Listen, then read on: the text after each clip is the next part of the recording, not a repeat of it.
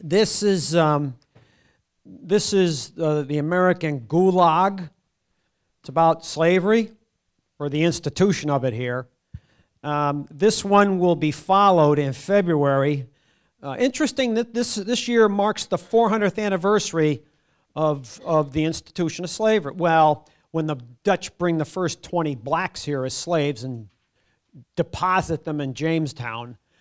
But it's kind of set the stage for where you are now in this country with regards to race. I mean, let's be honest here, blacks are still second-class citizens. Can't seem to overcome that. But at the same time here, in February, April comes up here, April 20, is the 130th anniversary of Adolf Hitler's birth. So I'm going to do 4 weeks of Hitler in February. Yeah, it gets better, huh? And April 20, I'm pretty well fluent with because that was my father's birthday.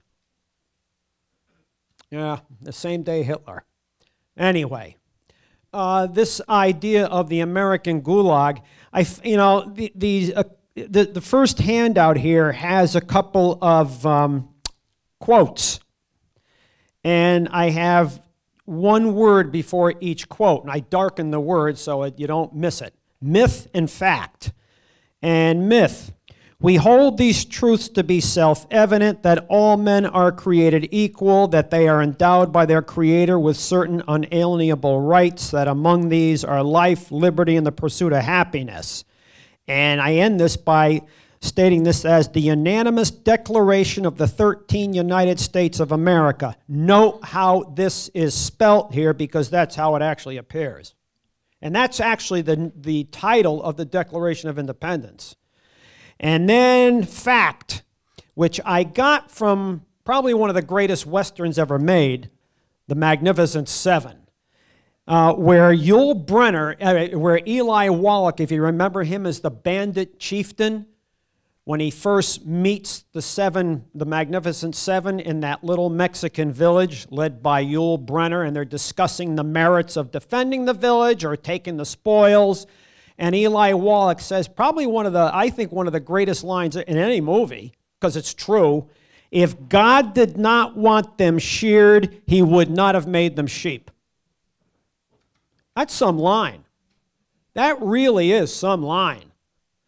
And so this is basically what you're seeing here. Now, slavery has been with us, you don't even really know when this starts. One of man's oldest perversions, I guess. But slavery has come in many guises and many forms.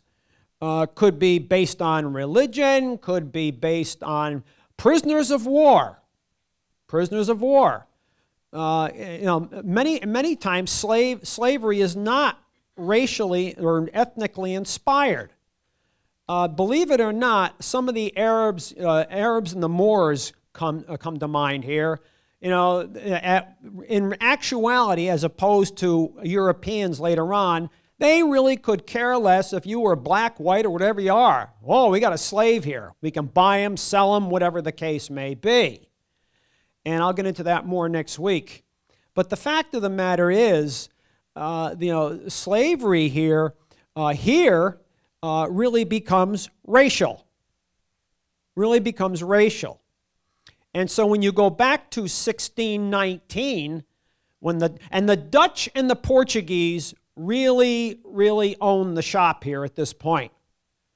Portuguese really got into this first before the Dutch. And they are grabbing people from the African continent.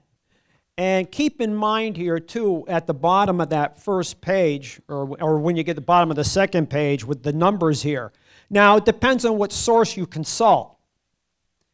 Most sources I see say that there were eventually 10 to 11 million blacks taken and brought to the West. Only about 650,000 were brought here. And so I think that needs to be understood. Many of them were going to the Caribbean and Central and South America. Now keep in mind here the weather, the environment in some of those Caribbean islands in Central and South America was a lot rougher on slaves than the South. And so in places like Haiti, Jamaica, places like this, Central America, these places ate slaves like peanuts. So that this is one of the major reasons you have this constant trade. You have to keep up with the attrition rate. And then on some of these ships bringing people over, I mean, they're stuffed. They're stuffed into the holds here. And it wasn't unusual to see on some of these voyages blacks taken and stuck on these ships. I mean, keep in mind, sanitation is not a prerequisite here. I'm sure you can, I'm not going to go into that. I'm sure you can draw your own conclusions here with regards to that. But people sometimes got, or some of these Africans became melancholy and actually threw themselves over the side. And let's understand how some of these people were taken too.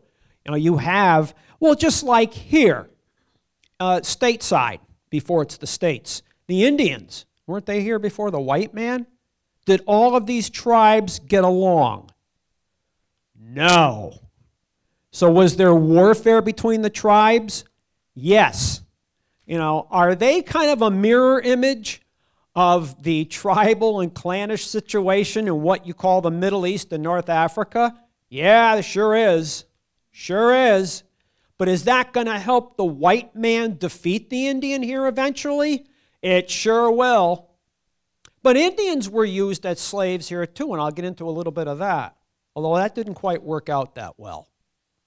But the fact of the matter is that the Portuguese and the Dutch really are the leaders here at this point with the slave trade. However, keep in mind here in North America here, especially in the southern part of the North America, where also indentured whites were doing a lot of this work. But of course, that's going to change. And there are going to be two major reasons for that change. And you can see where this is impacting almost everything what the white man, the European, is doing. The Industrial Revolution and capitalism. It's changing everything, especially like in England at this point. England is undergoing the Industrial Revolution, and so where's slavery going? It's going down. Who's replacing the slave here? The wage earner, the factory worker. Of course, that's going to lead to other economic and political problems, I'm sure, as you well know. But man's society and economy and politics are going to be affected by this. Can't help but be. Can't help but be. However, as they're developing the new world, what are some of the major products that are being developed? Agrarian. You think there's going to be a lot of factories on Haiti? No. What's going to be on Haiti? Plantations. What are they doing? Sugar. Sugar. You need people for that. It's labor intensive. I always find this striking here. You know, when you go back to man's advancement with regards to his technology and the Industrial Revolution. You know, when you take a look at what the white man is doing here, especially in the South, and what was going on in those islands in the Caribbeans, you know, very, very labor intensive to put out a product.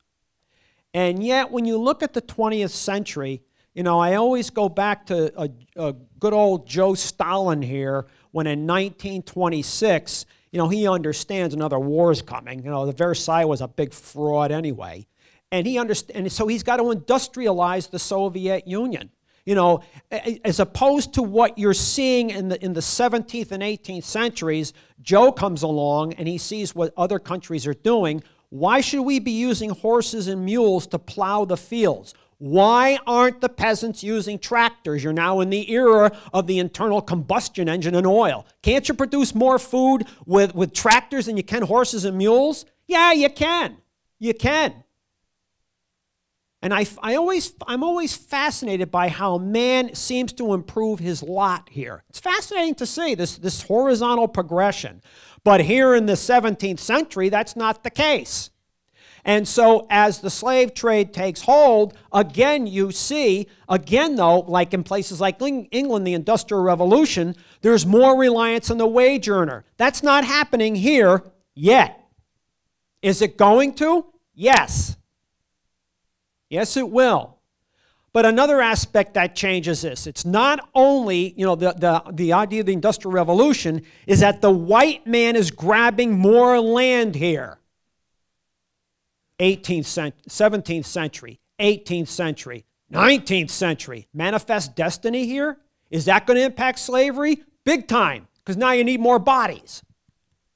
You need more bodies. But in the 18th, 17th century, you see here another aspect besides the fact the white man's going to begin grabbing land, the 1667 Anglo-Dutch War. The English virtually take control here of the slave trade for the most part. They beat the Dutch. And I used to work with a fellow. The fellow's name was John Edson. He came from Massachusetts. And going into, this was a guy who was in the merchant marine at one point. He was the maintenance engineer of this place I worked at. I was the traffic manager. He was a maintenance engineer. The guy made 20 crossings on the SS United States. He was in the merchant marine. And I asked him about his family background. And he says my family goes back to the Revolutionary War era. And he says, I have a great, whatever it is, grandfather, if you want to call him that, who was a captain of a ship. And guess what he was doing before the American Revolution? Bringing slaves here. He said he would leave Africa with a boatload of slaves, bring them across. He would pick up freight here and then go to England. So that trip was paid for. Drop it off, go back to Africa, pick up another boatload of unpaid toilers, bring them across the Atlantic, freight, back to England. That was that triangle, as they used to call it. And this is what you're going to see. And as more land is taken, more bodies are needed. You're seeing less reliance on white indentured servants and more reliance on what? Africans. I'm going to get to that. That's a good point. I'm going to get to that. But here you see also the red man is tried. The Indian. Aren't they here? Sure, why not? Let's use them, right? There's a problem with the Indian. The Indian, some of them very haughty, very arrogant. We're warriors. We don't pick cotton and rice, and that's woman's work. We're braves. That's woman's work. And so the Indian doesn't quite work out as well. There's another problem here with the Indian too. Supposing the Indian escapes the clutches of the overseer. He's on his own home turf. Supposing you get a few of them who escape, a number of them. Now you might have a guerrilla band to contend with. That's a problem. You know what the Brits used to do? The British used to sometimes export them to the Caribbean. Yeah, that'll learn them. Yeah. I mean, this is an institution that knows no bounds here. And as this institution grows, with the more land being taken from the Indian, and you need more bodies to pick these crops, obviously here, and plant and so on and so forth, there's obviously more money to be made. Why? Interesting here too. You go to the Tidewater area, Chesapeake Bay area, and Virginia, Maryland, northeast section of North Carolina, tobacco. And you can see again, with the expansion of land, you need more hands to process this stuff. 1619, 20,000 pounds of tobacco was exported. 20,000 pounds. By 1700, 38 million pounds.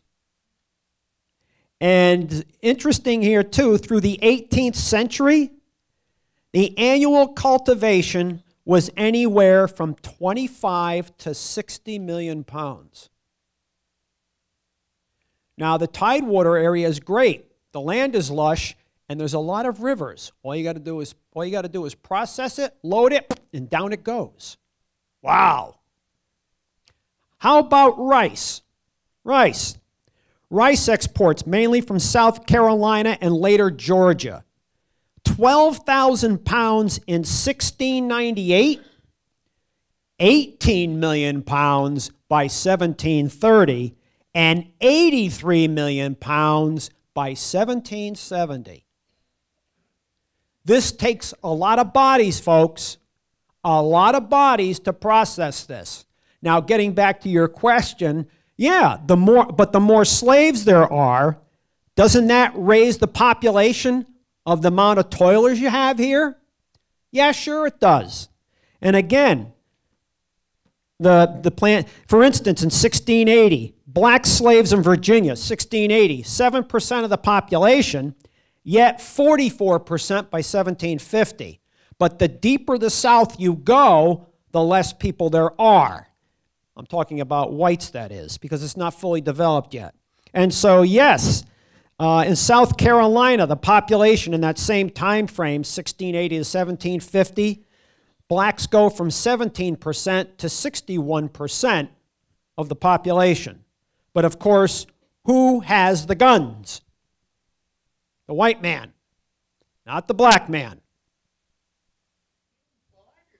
Well, some people will be taken. Some, though, are the products of tribal warfare.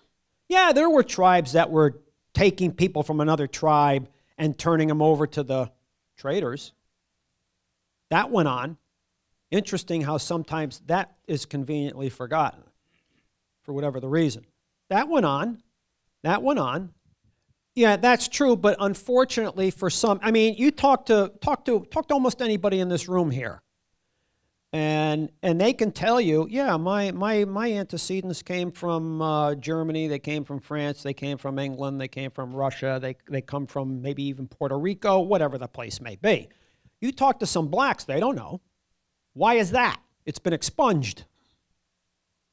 How do you know somebody wasn't from the Congo? How do you know somebody wasn't from some other place in Africa? Some of them don't know. Because so a family heritage here, it's blank. That's part of what you see here. And they're usually around the western coast area, Gold Coast, Angola, places like this. And I'll have a map next week which will show you, because I'm going to get it, because next week gets into the institution of it itself. I mean, today is really the expansion of this. And so by the time you get to the American Revolution, you got about 650,000, almost 700,000 people here. Now, keep in mind, during the American Revolution, you are beginning to see here what's going to develop here in this country, what's going to be a country after the American Revolution. That agrarian agenda in this country versus the Hamiltonian agenda. You know, the agrarian is the salt of the earth.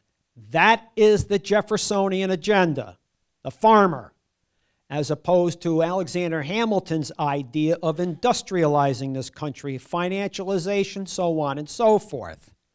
Interestingly enough, too, there was talk about raising up blacks against the whites here. You know, but then again, many of your Tories, some of your Tories who lived below the so-called Mason-Dixon Line, also had black slaves. And maybe that's the last thing they want to hear. But then again, you know, the British are trying to keep control of this, but they have a problem too. Keep in mind, they're also going into the Middle East. They're also fighting the French in India, the crown jewel of their empire. They're stretched. That's one of the major reasons why the so-called American colonists are going to win this war, because the Brits are stretched. They're moving into the Middle East as well. And so the British are stretched. They're a superpower of the time, but they're stretched. But you really don't get an uprising of blacks against the British or joining the white colonists to throw the British out. In fact, at one point down south, 10,000 blacks will want to leave here. And they are thinking that when the British get us out of here, what's that? Freedom? No. Guess where a lot of them wind up? In the Caribbean. Gee, thanks a lot. No. So they don't get the freedom. And so maybe as rough as this sounds, maybe they were better off here. I'm talking climate-wise. Because this climate was, let's be honest here, this climate was softer than the climates down in the Caribbean. I mean, the diseases down there, they're horrible, especially if you don't have the medical care. Plus, the sugarcane plantations, these people cutting the sugarcane, suppose they get a finger or a hand lopped off. You think they really care about caring for these people? Oh, we'll just bring more bodies in and replace so-and-so. And so, interestingly enough, too, there were slaves up here in the north. It was a different environment, though. Many people had 1, 2, maybe 3 slaves. And the biggest areas for that, believe it or not, one of them was Rhode Island. Of course, some of the slaves coming in from Africa came through Portsmouth. New York, well, New York City, that was a port. And so there were farms in New York that had a slave or 2 or 3. And even people living in cities had slaves. Of course, again, the slave here has it noticeably easier than his brother or sister down south. And so these people, some of these people lived in the house of the people they were being used by. They were doing a lot of the cleaning, some of the cooking, taking care of the kids. You know how that goes. And so it was an easier environment. They're still slaves. They don't have any freedom. They don't have any freedom. They're still slaves. However, again, in the north, again, following the war, this movement towards industrialization. What do we need slaves for? We're putting people to work. So what was happening and is still happening in England at this point is now happening up north. Not so the South. Not so the South. In fact, some states later on up in the north will outlaw slavery. States later on like Vermont and New Hampshire, so on and so forth, will eventually outlaw slavery. What do we need slaves for? And so that's further going to delineate that line, again, as this country begins to expand. We're no longer overseen by the British. We're no longer subject to the crown. This is a nation, 13 colonies, 13 states, right? Well, what's going to happen to come along here? As these new territories, people are moving west. Some are practitioners of slavery, some are not. But it's the great march west. Manifest destiny here? Either way, they're taking land from the Indian. Either way, they're taking land from the Indian. But as that march south, southwest, and west really begins to accrue here, this idea of the agrarian agenda versus the Hamiltonian agenda of industrialization becomes more and more pronounced. And it irks me that we don't discuss the run-up to the Civil War in this manner. Because at this point, keep in mind what's happening at this point. With the Industrial Revolution, a nation which is going to call itself a nation, the South, the Confederacy, they're behind the times. The Southern aristocracy, you got to be kidding me. Aristocracies are on the way out. Why? Because of industrialization, technology, capitalism. Many people are leaving the land in many developing countries, and where are they going? To the cities to work in factories to become wage earners. Not so the South. Interestingly enough here, in 1860, to give you a semblance of the difference, and there were actually 9 million living and breathing people here in the South by 1860. Just under 4 million are slaves. Their property, right? So there's 5 million, just over 5 million people who are considered people, whites. Out of the 5 million, they only have 110,000 and change people working in factories, in manufacturing. Up in the north, it's a different story. There's approximately 23 million people in the north. And instead of 110,000 and change people working in factories, up in the north, 1,400,000. Industrialization, commercialization, corporatization is coming. And obviously here, who's going to win the war that's going to result? 1861, 1865. Yeah, the North. Why? It's a mirror of the coming times here. Court-industrialized war. That's going to kill the agrarian agenda. But getting into the 1800s, though, leading up to this, yes, that race for states, that race for territories. You're seeing slavery spread further south. More so Georgia. Eventually Florida.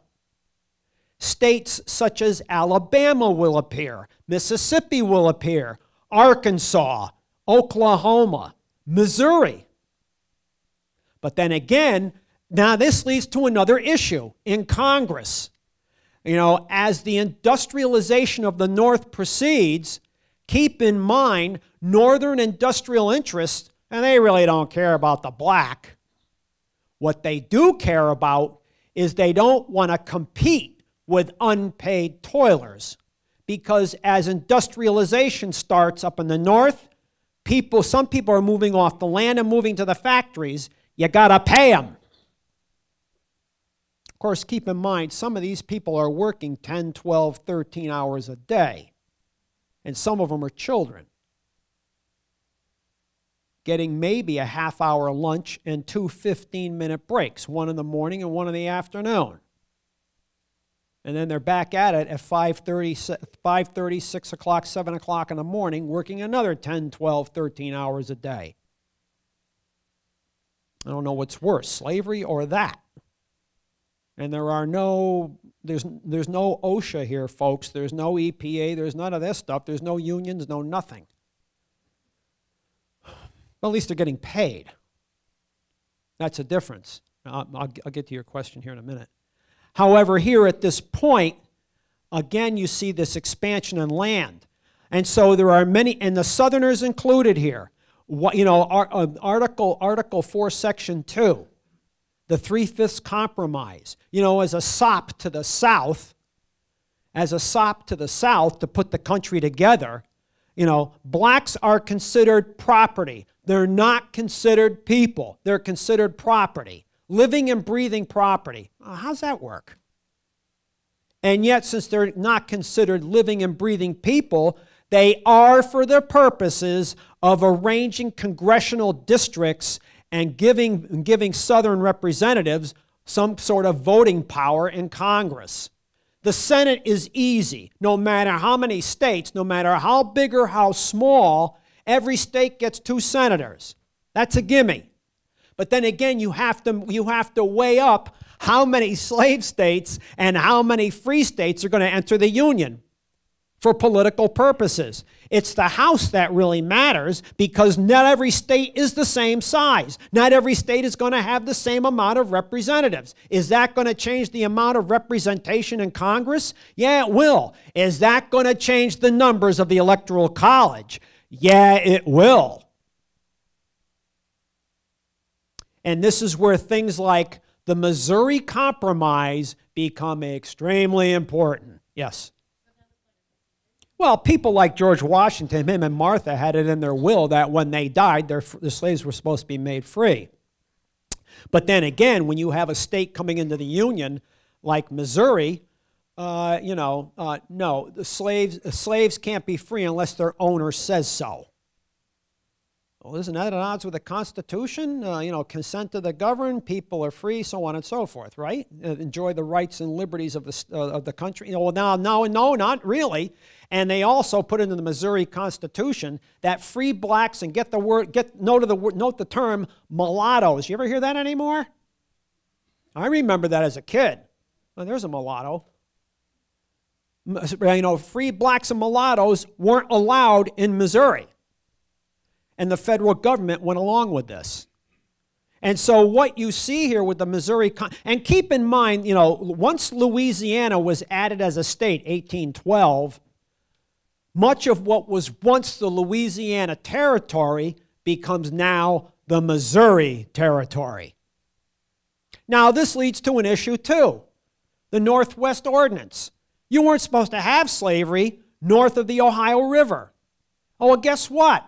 Some of Missouri is north of the Ohio River. And yet, interesting here, too, after Louisiana, the Missouri Territory here, there are already people of Spanish and French origin living here.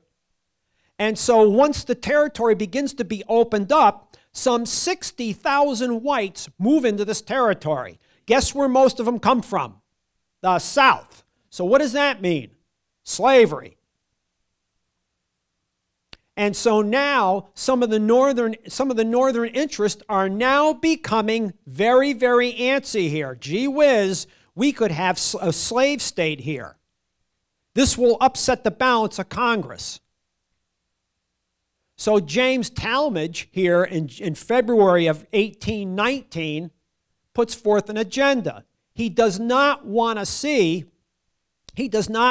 slavery go beyond Missouri at all. And he also puts in his legislation to try to make it an amendment of the Constitution that slaves that reach the age of 25 can be free. That's the last thing Southerners want to see. And that passes the House. It'll die in the Senate, but it passes the House. And so when the session is over in Congress, they table this agenda. But this isn't going away. And in December of 1819, guess what's back on the table? Missouri. And so Jesse B. Thomas, I believe his name is, from Illinois. Okay, Missouri can come in as a free state, as a slave state.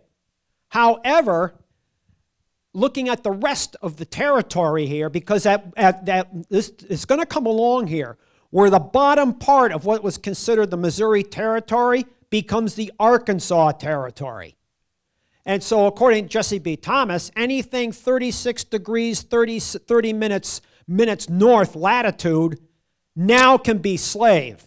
Anything above that, no slave, free state. And so the state of Missouri will become slave because of the fact Maine becomes a state here. And so the northern interests will acquiesce here because of the Senate. Sure, there's going to be 2 senators from a slave state, but now there's going to be 2 senators from a northern state, Maine, which is broken off from Massachusetts. And so, again, they are very cognizant here of the balance. But again, don't think, the anti-slave agenda here for most of these whites up north is for humanitarian reasons. It's for economic reasons. They don't want to compete with unpaid toilers. Now, this leads to another issue. Arkansas, Oklahoma. The Southerners are going to get those states. They're going to get those states. However, this leads to another issue too. Remember the Mexican-American War? Look at all those territories in the Southwest we get. Well, we get Texas before the Mexican-American War. Texas will come in as a slave state. But then again, as we push farther west, you know, some of these Southern politicians don't care if slavery will work, if the Southern agenda will work. They're going to push to have certain states become slave states anyway. Why? You can control Congress. Slavery isn't going to work too well in the New Mexican territory. Slavery's not going to work too well in California or Oregon. California will come in as a free state, as will Oregon. But some of these Southerners don't care. It's what? The vote count, representation. And so, you know, and some of these Southerners feel that some of the Northern interests that do not want them getting into New Mexico, that do not want them getting into California, that do not want them getting into Oregon, that didn't even want them in Missouri, that if they can stop us from expanding in these places, it's only a matter of time before they start telling us what to do in South Carolina. That's the feeling here. So is that establishing sectionalism in the country? Factionalism? Division? Yeah, it sure is. And that's going to play to people like Robert Barnwell Rhett in the 1850s, who's a real firebrand here. Get the name Robert Barnwell Rhett. The guy ran a paper called I think it was the Charleston Mercury.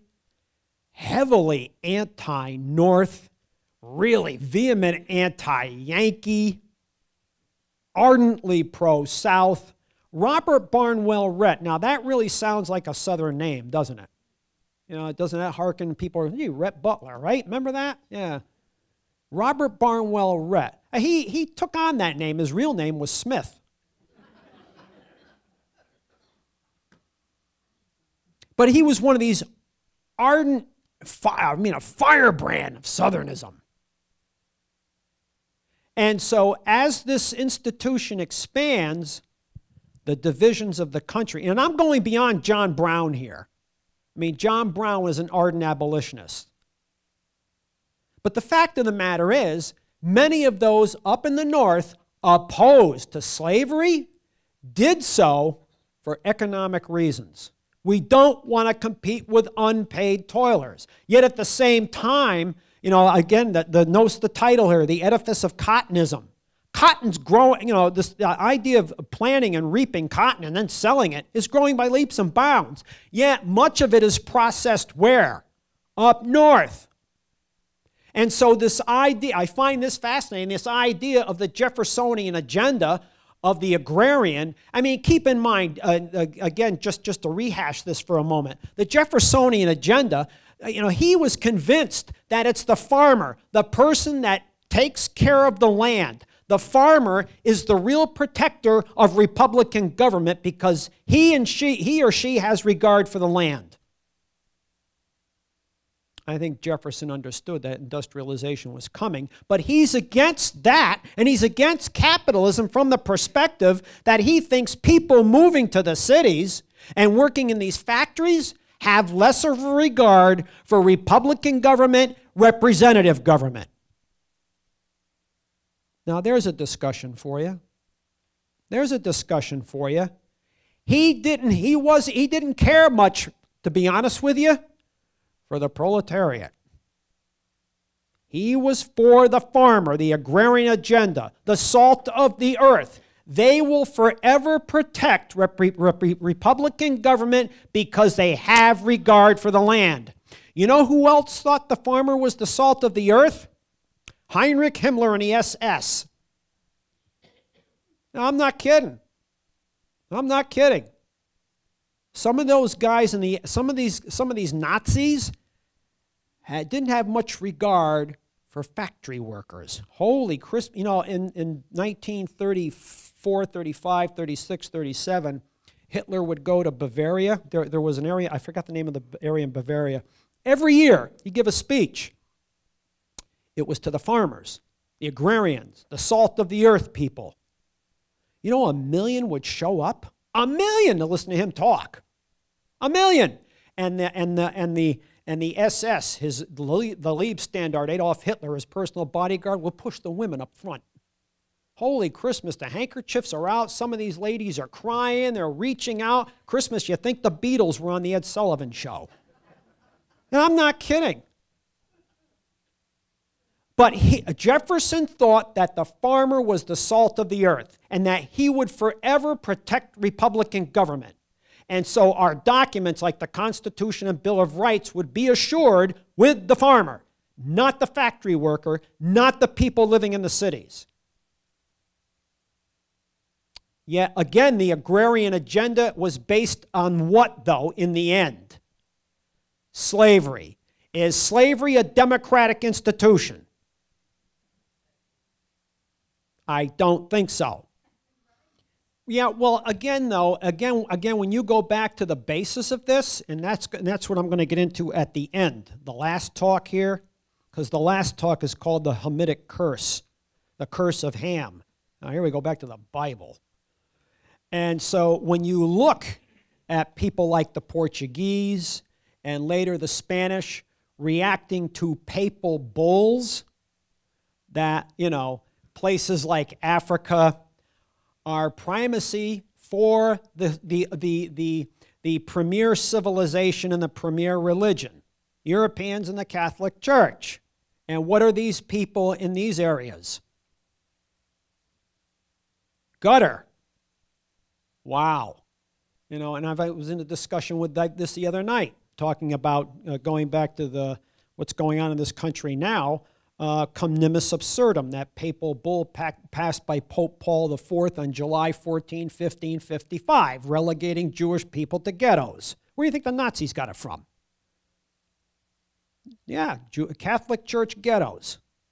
And so, to be brutally honest, Pope Paul IV was a little better than a gown-wearing bigot who should have been strung up by his Buster Browns. That's what you're seeing here in Europe. That's what you're seeing here in Europe. Is that going to be transferred here? Yeah, it sure will, because where did these white overseers come from? Europe. It's not hard to figure out. Yes. Well, there were tribal, like here between the Indians.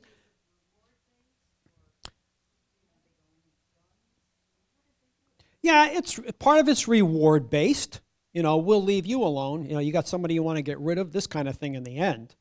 And so certain tribes are capturing members of other tribes they don't get along with and turning them over to the traders. And that might mean, well, okay, we'll give you these people, just stay out of our territory. But then again, when you look at it this way, keep in mind at the beginning of the 19th century, this works for a certain period here. Beginning of the 19th century, only 10% of Africa is controlled by the European colonial powers. But, slavery is gone, by the slave trade has virtually ended at this point. And so in 1885 in Berlin, the Berlin Congress, the Europeans want to finish taking over Africa. And so to prevent a general European war over colonies, they meet in Berlin, the British, the French, so on and so forth. And, gee whiz, you get this, you get this, you get this, and they divide up Africa. By 1900, 90% of Africa is overseen by Europeans. The United States went to this Congress. We didn't get anything. We sent observers. And so now no longer are they taking the people. You don't need to take them. Let's go there and use them as laborers. And take the wealth. That's basically what they want. They want the wealth. Resources. Resources. So now it's not just the people, it's to grab the resources. Well, what do you think's going on in the Middle East and Central Asia right now? Why do you think the United States, the EU, the Russians, the Chinese, so on and so forth, they want the resources? That's what all this is about. Not about raising living standards and democratization. That's a lot of bunk. Resources and control. That's what it is. It doesn't stop. It just morphs into something else. Yes? Yeah, I went into some of that when I did Revolt of the Planters. You're going to take that when I do it at Noah Community. Okay, you'll get that. You'll get that. That's part of this. That's the Nullification Act, 1828, 1832. Again, that gets into the tariffs. You know, the northern politicians and industrial interests want the tariffs because they want to protect their products from European imports. The South is afraid that with these tariffs, once the cotton, the rice, the sugar, the tobacco is exported, guess what's going to happen? It's going to get hit with tariffs to the destination countries. And so, yeah, that is a big development on the road to 1860-61. And of course, keep in mind here too, by 1860-61, who controls the finance in this country at this point? Who controls most of the industry? Who controls most of the resources? Who has the largest ports? Who has most of the population? The North. And so some of these Southerners feel, well, you know, this is almost like what the British were doing to us in the 1730s, 1740s, 1750s, 1760s, where we were beholden to the British banks. Now we're beholden to New York, Philadelphia, so on and so forth. Well, we need to secede. Jackson stopped that when he was president. But it won't, but they'll succeed in doing that in 1860-61. And so the build, yes, that's part, you're quite correct. That's part of the buildup, the tariffs. And so either way here, when you look at it from the Southern agrarian agenda or the Northern industrial interests, what is it in the end that's going to help bring division here? The pocketbook? Money? Yeah, of course it is. Of course it is. And so is this part of that dispute you always see? What did Marx say? What did Marx say when in the Communist Manifesto? Now we got to bring this in. The Communist Manifesto. There's always that dispute between the haves and the have-nots. That's characteristic of man. It's always been that way. Well, how are the Southerners going to portray themselves? As the have-not. Let's get out of here. And so, you know, somebody, I think it was Seward, who I think he said to Lincoln, when these southern states were beginning to secede, at last we're rid of these mosquito republics. That's not what Lincoln wants to hear, folks. That's not what Lincoln wants to hear. He wants to keep the country whole. No, at last we're rid of these mosquito republics. What a way to deem your fellow citizens. But maybe at this point, this is how stark the division has become. Red states, blue states? Yeah. I don't know how many of you saw this, just to digress for a moment, but the front line had a special on Dayton, Ohio. And Dayton really was one of those, even though it only had 260,000 people at one point, it was one of those cities that mirrored American industrial primacy, like during the Second World War. Do you know out of a city of 260 million people, they had 70,000 union members. 260,000. 70,000 union members. That's a lot. And, you know, GM. How about National Cash Register? Remember them? Well, that city now has maybe 130,000 people in it, and whole neighborhoods are just derelict, abandoned.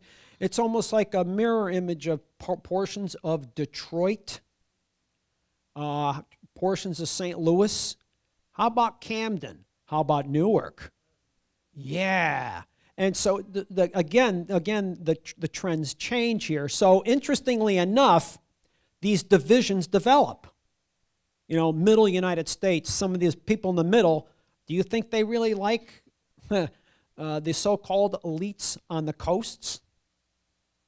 And so you go back to the 19th century. Yeah. The Southerners are going to portray themselves as the have-nots. You know, nobody likes me, everybody hates me. We're out of here. And so, secession. But again here, though, this idea, and again, you know, this idea of slavery underpinning the American economy also politically underpins the Southern aristocracy. And that I'm going to get into next week with the institution itself, because there weren't very many slaveholders really in the South. There really weren't that many in the total population. And I'll have a breakdown for you next week. But keep in mind here, this idea of the agrarian agenda is really not much different than the industrial agenda. Because since a few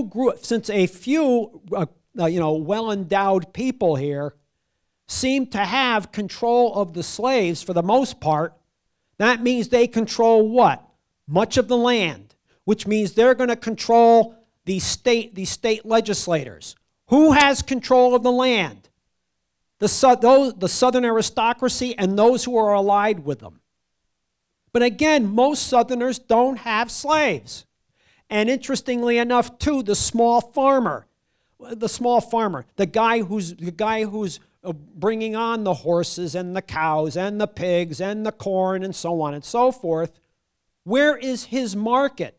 It's not Britain, France, so on and so forth. It's the Southern aristocracy. He is the one who's feeding the plantation system. He lives or dies with the plantation system. And most of these small farmers, if they have a slave, it might be one or two. Most really don't have much in the way of slaves. It's the plantation owners that do. Many of these plantation owners might have 10, 15, 20, but there are some with 50, 100, 150, 200. Interesting, too, you might get a plantation owner who owns more than one plantation. Geez, Christmas sakes, it sounds like a corporation. And next week, I'll get into how they began to, as they're expanding here, now you're going to be franchising. You're going to be leasing slaves, selling slaves, loaning slaves. And that means you're going to be taking from the slave families children who are as young as 5, 6, 8, 10, 12 years old, and taking them from their families and shipping them off, which is part of what I call the American concentration camp system, because that's virtually what you're seeing here. Yes, somebody had it. Yes. Yeah, there were 9 million, approximately 9 million people in the South by 1860. But approximately 9 million people. Well, slaves being property, but let's call them people. Just under 4 million were black. And so that leaves 5 million whites, round numbers. Correct. Correct. But the actual number of slave holders, very low. And I'll have my handout next week. I'll have that for you. And so again, it's the controlling interests here that control what you're going to call the Confederacy. And as I did in the Revolt of the Planters, you'll see this is a nation, the Confederacy, that will, this is where you begin to see times changing with regards to human history.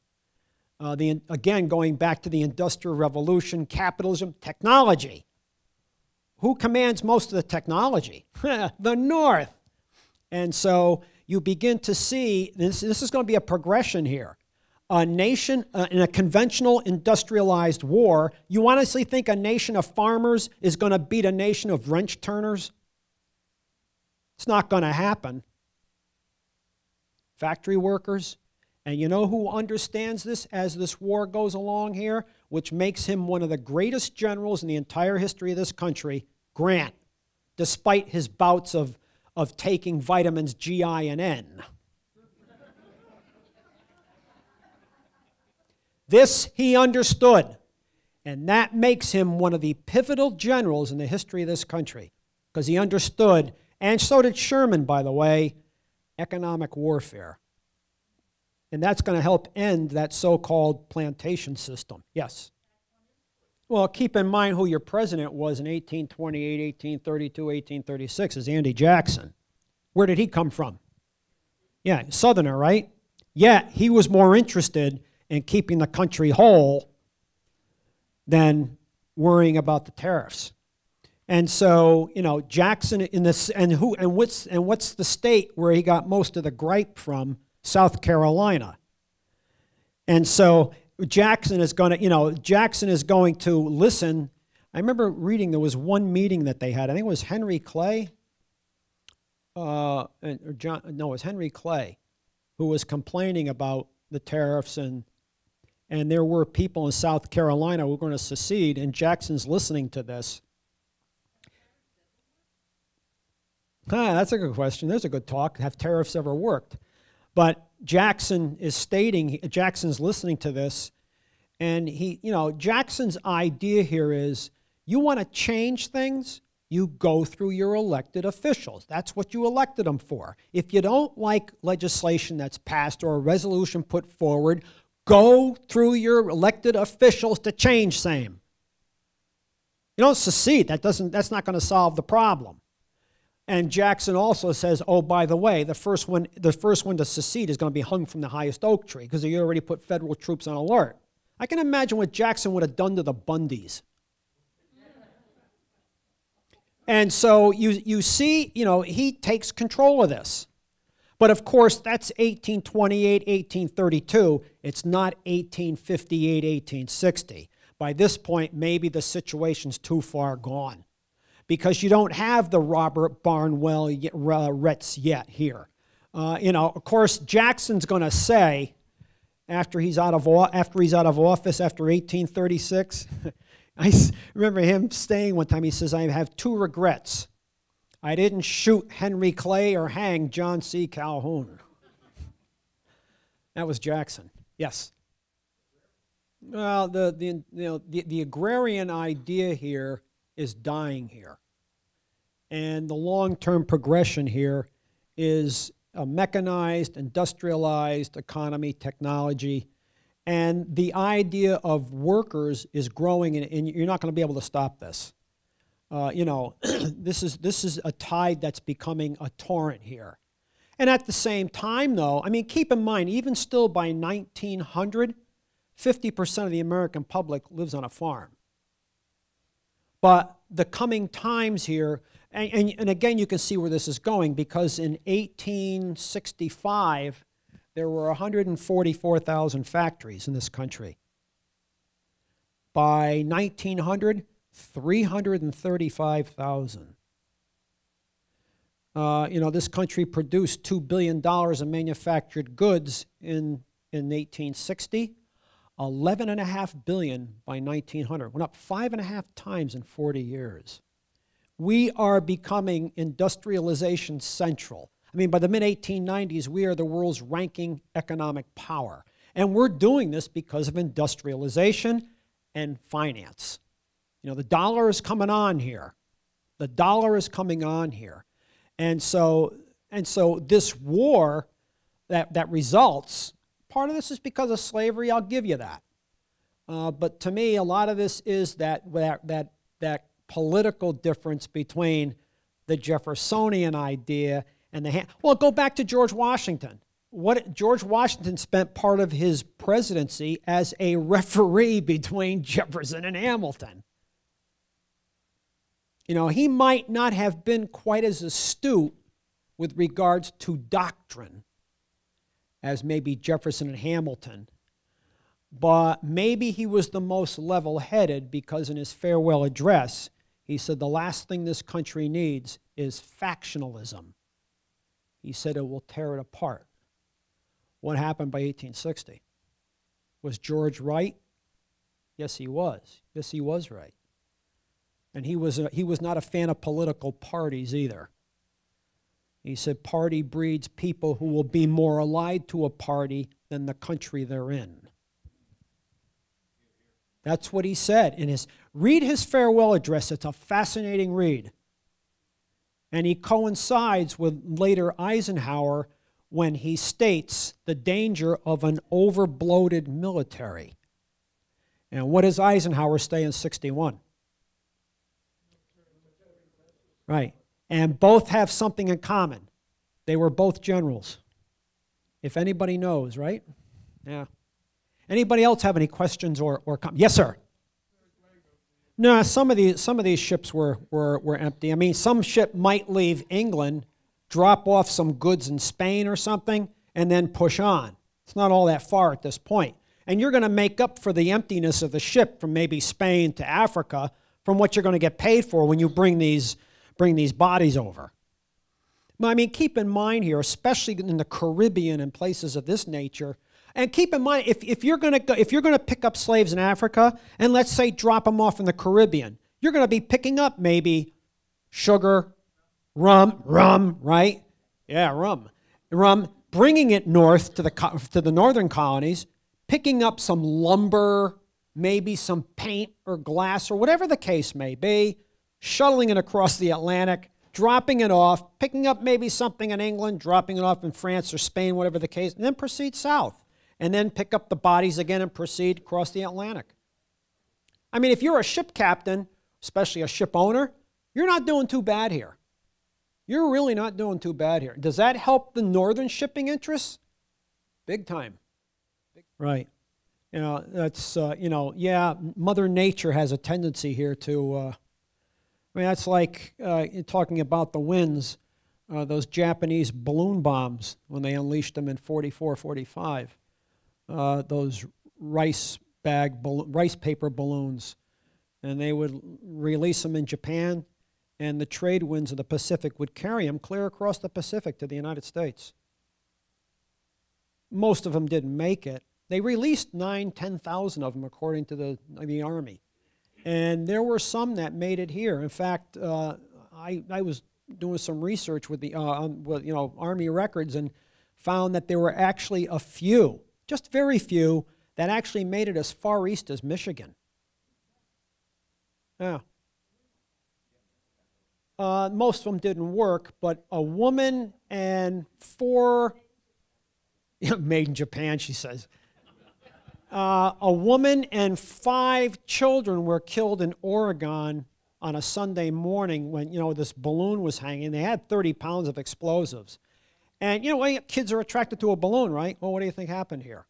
Bang! And it killed 6 people. For the most part, it was a failure. And these were made, many of these were made by teenage Japanese girls in homes. Oh, it's a war effort. So, but again, using Mother Nature here, the trade winds. So, somebody else had a hand up. Yes, sir. Well, the Portuguese by this time, going especially toward the end of the 18th into the 19th century at this point, Napoleon kind of ruined this when he invaded Spain in 1808. I mean, Spain's declining as a power here anyway, and so when he occupies Spain. How is he going to hold on to the Spanish? How is Spain supposed to hold on to those colonies in Central and South America? And guess what a lot of these people are going to do? They're going to bolt. A wholesale evacuation of the Spanish Empire here. And they're going to form, well, they call them republics. That's what they're going to form. And so it's hard to try to get those. In fact, once they form these republics, they outlaw slavery. In fact, in 1826, there was a Congress in Panama. And, for these new countries like Colombia, El Salvador, Guatemala, so on and so forth. Mexico showed up to this. And these countries were supposed to put together some sort of supranational organization to protect themselves. It fell apart, this ardent nationalism even down there. But they all agreed on one thing, no slavery. And so the United States government was going to send some representatives to this. And the South filibustered. Why? Because they had outlawed slavery down there. And the South didn't want to be put into that picture of having, we have slaves, but we're going to send representatives to a Congress that outlawed slavery. And so by the time the North overcame the filibuster, they send two representatives from the House of Representatives down there. One died en route, By the time a representative named Sargent got there, Congress was over. This Congress was over. And you know who else sent representatives to this? England. And guess what? England inked trade deals with these republics at our expense. In fact, with the Haitian Revolution, Toussaint Louverture, this country did not pump that. You know, the first black successful revolution here against white overseers. And they didn't pump this. Why? They didn't want upheavals like that happening here. It's the last thing they want. And before this is over, I'm going to get into a few of these, like Nat Turner and so on and so forth. But you know, for the most part, slavery was pretty successful here. It was pretty successful. Of course, there are those that say, well, the reason you have your Second Amendment was to ensure the right of the white man to have a gun and anyone else no. So, yes. Yeah. That put us kind of behind the times. Well, the French, too. Why have slavery for? Again, they're industrializing here. You know, capitalism is taking off, the Industrial Revolution. People are moving off the land, moving to cities. That's happening now. That exodus is happening now. But the Southern economy is not based on that. It's based on unpaid toilers. And at this point, yeah, the slave trade was outlawed here in 1808. That doesn't mean there weren't, if you want to call them blockade runners, bringing people in. But for the most part, it's over. So what are they doing? They're breeding them here. They're breeding them here. And so fortunately for some of these plantation owners, there were a lot of black women brought over in the slave trade. Well, you need them to breed the slaves, don't you? Yeah, sure you do. And so, you know, you're having slave families with 4, 6, 8, 9 children. And that's going to be, when I talk about Harriet Tubman, that's her story. And so she's going to lose 3 or 4 of her brothers and sisters to the slave owner, who's going to sell them off to other plantations that are opening up. They just take the kids and just sell them, rent them, lease them, whatever the case may be. It's a pretty sordid institution. But having said that, did the slave here have an easier climate than being sent down to Central or South America or those Caribbean islands? Yeah, there's a noticeable difference there. But that doesn't preclude the treatment that went on here. That's not the point. But yes. Yeah, she's asking about what was the effect on Africa with regards to the population drain. You know, I can't really say for sure, because when you're doing some research on this, there are numbers as to how many people were actually, we'll put it, forcefully deported. Forced deportation is really what this is. I mean, this is human trafficking, a form of it, right? I saw, there was one historian who said upwards of 50 million people. I don't believe 50 million people. I don't believe it was that many. But the general trend of numbers here is anywhere from 10 to 11 to as high as 15 million were taken and brought here. Now, Africa seems to survive. There were a lot of people in Africa, millions. And so, but was it a drain? Yeah, it was a drain. But did they repopulate? Obviously, they repopulated here over the years. But did it impact Africa? Yeah, I didn't get into that end of this, but I would assume it did to a certain extent. But of course, if they're in a certain area, less people to one tribe, does that give another tribe primacy in taking that land? Yeah, of course it does. Yeah, of course it does. Again, what are we talking about? The desire to control the land. Who controls the land controls the agenda? No.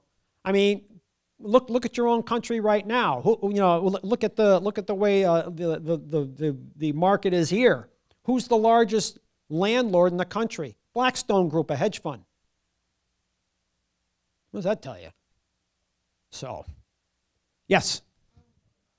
Yeah, that is the great question here. I'll probably get into more of that next week when I talk about the institution itself. But there really weren't much in the way of complaints. Obviously not here, because if the plantation owners are making money, where does some of the money go? In the basket on Sunday? Let's be honest here. You know. But then again, looking at the interesting aspect here, you know, as the succeeding generation of slaves who don't come from Africa but are born here, actually begin to adopt some of the white man's culture, societal mores. I mean, what do they become here for the most part? Many are Baptists.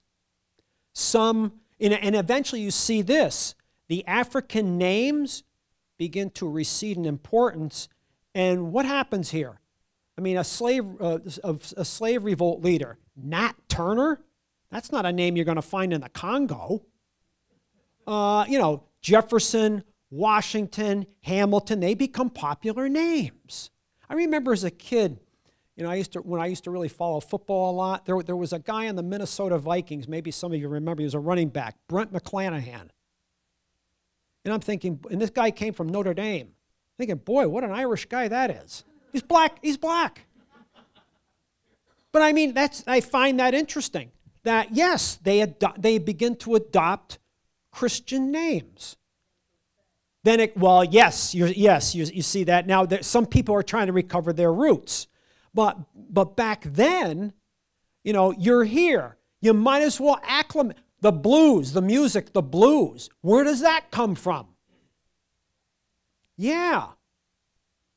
And again, what has transpired with that? Consult people like Keith Richards, Eric Clapton. Who do you think influenced them? People like Skip Johnson, people like this, black musicians, you know, from the 20s and the 30s, jazz and blues. I mean, that's where you get that from. Wow, that's interesting. That's interesting. Yes, Skip James, people like this.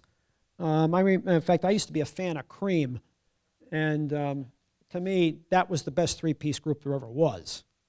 And I remember Jack Bruce talking about, the bass player, Jack Bruce, talking about this. Here's a guy his parents sent him to 3 conservatories to be trained as a classical musician in England, Scotland, and Italy. And again, these guys like Skip James, these black musicians, heavily influenced them. And I remember them taking a song, I think it was Skip James that wrote that song, I'm So Glad, and they turned it from a 2 or 3 minute song into a 10-minute concert piece. But they were influenced by these black blues jazz musicians. That's fascinating. And so what comes out of slavery, you're seeing on a stage here at the Fillmore. Wow, yes. There were Southerners who thought the slaves should be treated with some sort of dignity. But then again, that's still not freedom. And then again, treating them with dignity perhaps, but then again, the overseer's lash is not all that far away. And I'll get into that more next week, because that's part of the system. That's part of the system. And so if you're going to maintain primacy over these people, sometimes certain forms of discipline are required. One more thing, starting next week, they're going to have, on a monthly basis, they're going to try this, a current events discussion. And it starts next week on, let's see, the 15th. And that's it's